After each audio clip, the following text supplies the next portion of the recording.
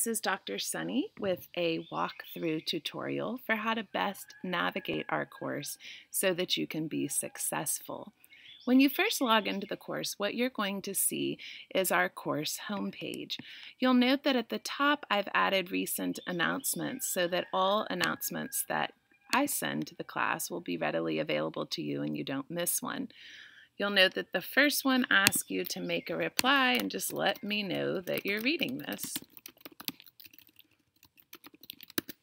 And this is how you will comment on all announcements if, say, you had a specific question about an announcement or you just wanted to contribute something. I'm clicking this left menu bar here to come back to the home page. Now, one of the things that you'll notice about the left menu bar is this is customizable in Canvas. And you'll note that I do not have assignments or discussions available individually to you. That is because, as you will read about on this course homepage, I want you to always be navigating our course through modules. You will have a to-do list over here, and that can be helpful, but often things on your to-do list are not chronological as you should complete them in the course. So it's always best to click on modules. You can also see that you can see all of the announcements as well as the syllabus and your grades, and we'll discuss those here in a moment. So on the course homepage, I have given you shortcuts to our main course communication tools. First, reports. This is if you have a personal issue that you need to document with me, documentation of an official excused absence, or perhaps a learning disability accommodation. There's also a link to our FAQ. This is where you will post all questions that aren't personal. So if you have a question about the class, a question about the assignments, a question about when something is due. There's one more option, which is if you find a mistake, you can report that here under Find and Edit, and you can also get extra credit. Once you come to the bottom of this page, it'll link you to the modules. Remember, you can always find the modules by clicking here under Modules as well. Now, the first thing that you'll see when you load the modules is the Toolbox module. And again, you have those main course communications available for easy reference for you. I've also added a list of common issues and questions in the class for your easy reference once you're working here in modules. For example, you'll be asked in this first module and subsequent modules to record a media comment for a discussion. And if you click through to that, that will take you to the Canvas guide on how to complete that activity. So if we go back to modules, one little hint that I'll suggest to you is notice you can toggle these modules open and close. So if you need help from the toolbox, you can open it up, but if that's not something you immediately need, you can close that. Now, note that there are prerequisites for all of our modules. So for example, the beginning module, the prerequisite is that you look at the toolbox.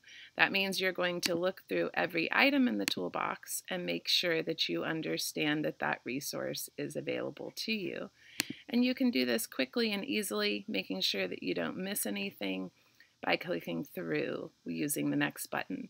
Note that for each of these first three communication tools, reports, FAQ, and Find and Edit, you'll be asked to reply and make sure that I know that you know where to post different types of course communications. So for example, on this one, you'll just let me know you know where to post course issues. And you'll keep moving through the toolbox and looking at each of these resources that are available to you. Once you've covered all of those items in the toolbox and reviewed them, that will allow you to unlock the beginning module. I've tried to include dates for our course in each of these modules, but please remember that these dates are only guidelines. And given that we're an online course and there are a few exceptions for turning in work late, you will want to work ahead and engage in really good time management so that you're never completing work on the day that it's due. So the first item in this beginning module is to introduce yourself to the class. There are instructions on how to do this in the toolbox because you are going to be asked to record a video using the Canvas Record Upload Media tool. And this is really straightforward. You will come in here and make sure that, my example here is blue, but that we can see and hear you. You'll click Start Recording, and it'll give you a brief countdown. And then you will record yourself and click Finish and save.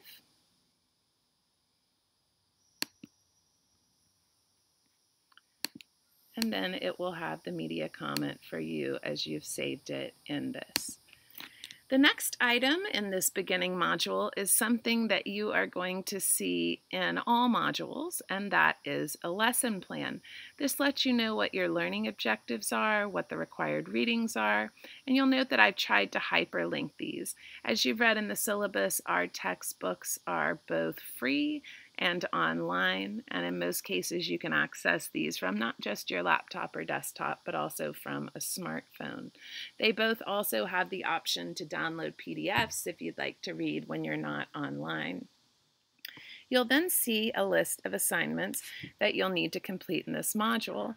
So although you may be tempted to click through here and look at these, you'll want to keep moving sequentially through the module because every item requires you to view or submit to the previous item. This is because the lessons build upon each other, and if you don't complete one item, you might not have the information you need to complete the next item. You'll also note here that for fun, I've given you a music video every week that relates to the content that we'll be covering. So the first thing that you will see after the lesson plan in every module is that every module has an influencer. And these are notable people who have influenced the materials that we are covering in that module. For example, Newton Minow, former FCC chairman, is our first influencer in the beginning module. In this module, and these influencer items will contain videos that I want you to watch to better familiarize yourself with the content and with the influencer. There's nothing you need to submit on these, although these materials could come up later in quizzes, extra credits, or assignments. The next thing you'll see on every module is a quiz, and these reading quizzes do cover readings as well as anything else that's provided to you here. I always like to tell you the materials that will be tested on these modules. And it gives you a little chart here, which is going to become familiar to you because this is included for every quiz, for every discussion, for every assignment that you'll complete in the class. And what you'll see in this guide is your learning objectives, any prerequisites to complete this assignment, step-by-step instructions on how to complete the assignment, how it's graded and how it affects your overall course grade, any technical help that you might need, privacy, who can see this and who cannot. It'll do a brief review of the late submission policy, let you know if you can skip this without grade penalty, and then finally link you to the FAQ reports and find and edit your 3 course communications. So to take the quiz, you'll just come through here and you can see as test student, I've already taken the quiz, but you will go ahead and complete that first quiz. Now note that all quizzes are open book, open notes. You can take the quizzes as many times as you need to score as high of a score as you want, but to move forward in the module, you will need to score at least 70% on the quiz. The only thing you can't do with these quizzes is have someone else help you. Now, after every quiz is a text discussion, and in this first text discussion, you are going to be asked to create a 24-hour media log, and it has the instructions, and again, that familiar chart with details about the assignment, and I provided for this one a sample submission of what that should look like. After you've completed the text discussion, you'll be asked to do a video discussion. And this one, you're going to explain in a speech, theoretically, pretend, before Congress, the concept of a vast wasteland that we covered earlier from the influencer Newton Minow. And you're going to record these using that Canvas media upload, again, so that we can see and hear your contribution.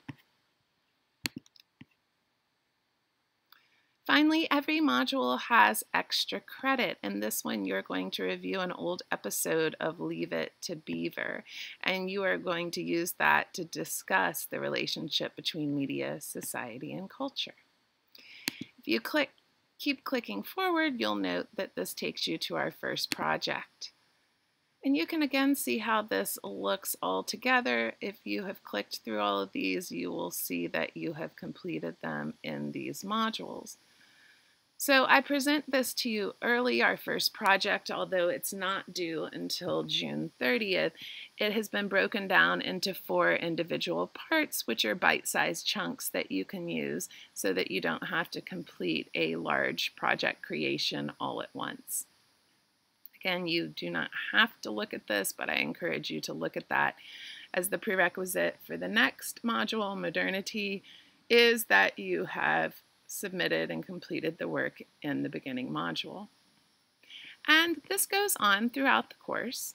When you see modules that are grayed out like this, that means that you've not yet completed the prerequisite course or coursework in the previous module, so that's not available to you.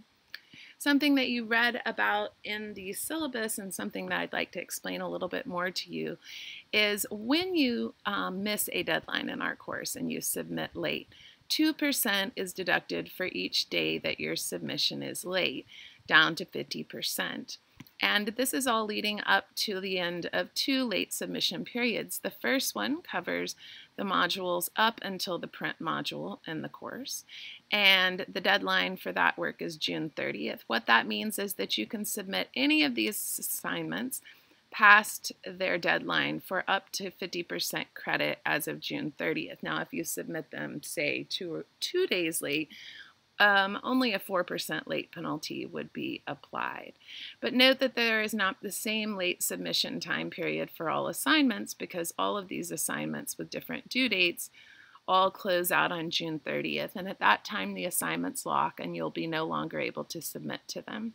There is another late submission period that covers the next modules up through cultivation, and it ends July 20th. Now, I've put in here information about each of your projects, both when you should begin working on them and when they are due. So you remember I showed you where Project 1 began at the start of the course. This is a module that comes about a week before it is due. And when you wrap that up, you get an overview of the second project. And then we have the remaining modules in the course. So how do you see your grades in the course? You click on grades here in the left menu bar. And something I'd like to show you is you need to click show all details. And this allows you to see comments I've made to you on the assignment. For example, if there was a problem with the embedding of your video recording, I would let you know that. And you can also see when we have rubrics, how you've scored on the rubrics. It's really important that for these assignments you look at the rubrics, and I'm going to show you how to do that now because this is how you decide exactly how you will be graded. So for example, on the media log, if you click on this and you scroll to the bottom, whoops, you click show rubric, rather, it gives you a rubric that shows you where each of the points in this assignment come from and what merits a full point award for that rubric criteria, what is minimal, what does not meet it. And so it's really important that you review those so that you are well aware of how you are being graded. And every assignment, including extra credit in our class, has that. Now, there is a lot of extra credit in our class. You'll note in the syllabus that it is capped at 10%, meaning no more than 10% or 10 points in our case will be added to your final grade. Finishing up here on the syllabus, you'll want to take a look at this as there is a lot of information in here about our course policies, how your grade is determined, as well as a guide with links to all of the assignments in the class. Now again, remember you'll want to use modules to navigate this, because if you try to click on something that you've not yet unlocked, it might not open. It also gives you more information on late submissions as well as resources available to you as a student. So that is our course walkthrough. I encourage you to let me know if you have any difficulties in navigating the course by posting to the FAQ where everyone can benefit from my response. If you have a personal issue, again, reports. And if you find a mistake, please let me know in Find and Edit. This is Dr. Sunny. I'm looking forward to a fun semester.